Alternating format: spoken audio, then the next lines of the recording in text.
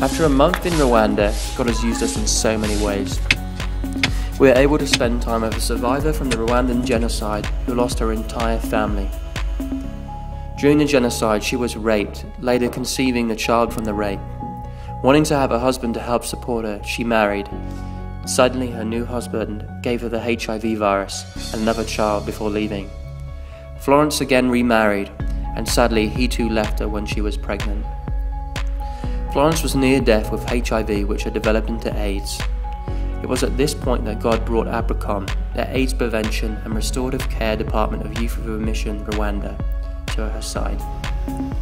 Incredibly, she became a believer and recovered from being paralyzed from the waist down with the virus, and in her words, looking 150 years old, to being the joyful, smiling woman who embraced us all so tightly when we first met.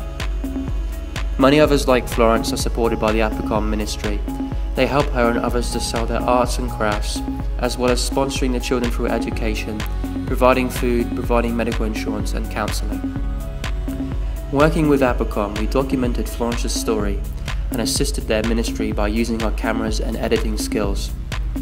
We aim to multiply their ministry through a website, apricom.org, where others can see Florence's story, as well as the arts and crafts made by her and her friends.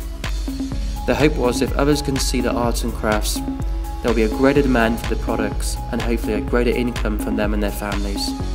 We also aim to champion APRICOM's ministry so they can support more families in the future.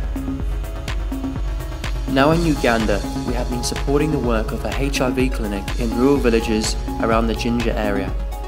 They are doing incredible but tiring work in counselling, treatment and prevention of HIV. Until not very long ago, 1 in 3 Ugandan men were believed to be HIV positive. Because of the stigma and superstition surrounding the disease, still many refuse to be tested. Some believe it is caught by touch, others that it is a curse,